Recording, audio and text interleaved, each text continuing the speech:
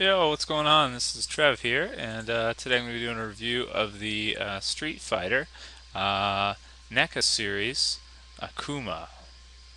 So here is Akuma in all of his greatness. I've got him in a sort of a classic boxer pose at the moment, and I'll give you a 360 of him in his.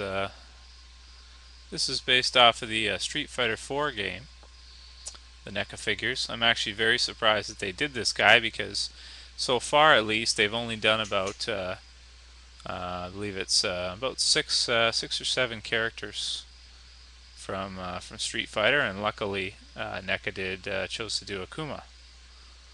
It's probably because they had the mold from Ryu, and well, sort of Ken already, and they just wanted to, it's not that hard to redo him. All he needs is really some different hands with the threading around there, and then the necklace, and then of course a different head sculpt.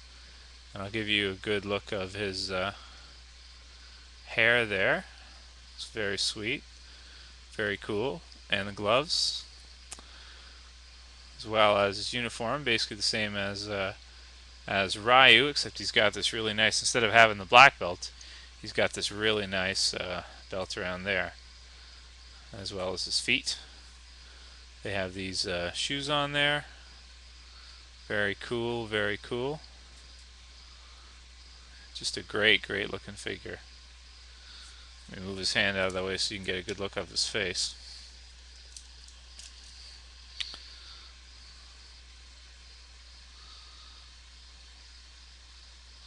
Awesome sculpt. Totally awesome sculpt. And another thing I like about these NECA figures is that their articulation is absolutely awesome.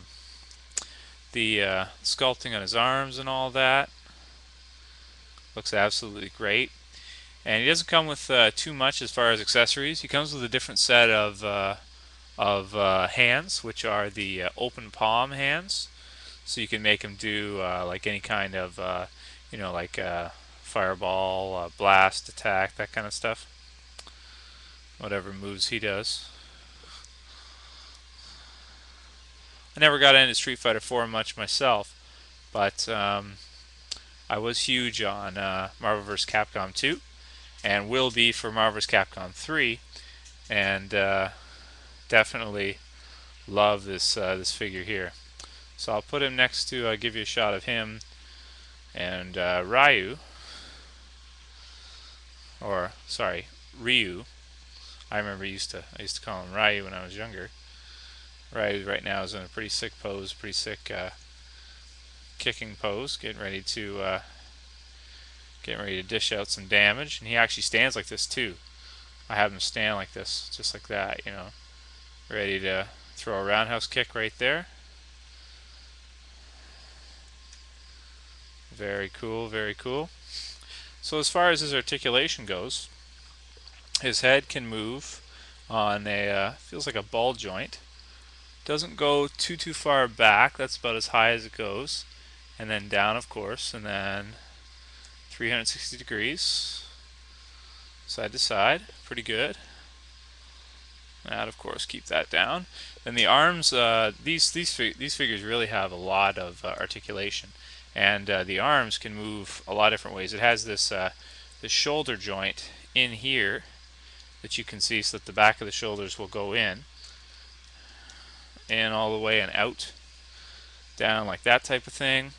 And then here, of course, it's got the ball jointed shoulder, so you get a lot of movement out of that. You can move it back and forward, and like you can put his arm all the way back like that, down forward like that. And then at the bicep, he's got the bicep swivel right there, and he's got double jointed elbows, so you can bring it way up, like his arm way up, so that if you want to do like a traditional like boxing stance, you can go ahead and do that, like I had him in a little bit earlier. And then his wrist does have articulation too. And then of course, same on the other side here, waist movement. And he does have inside here, he's got a torso joint that you could move a little bit, right there and right there. But he's got the his gi on, so that that of course hinders the movement of his torso. So that's that. And then his legs, his legs are really posable. You can get him in some awesome kicking poses, and you can't actually balance him to get him to stay like this. Like Ryu, he stays like that, and he stands just like that. I've got him standing here just like that.